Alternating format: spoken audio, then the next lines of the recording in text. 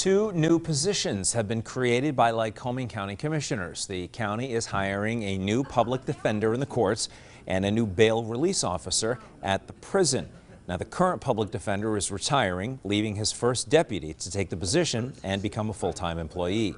The bail release program has about 172 people in it. Commissioners say they hope that the new officer will help the program become more successful.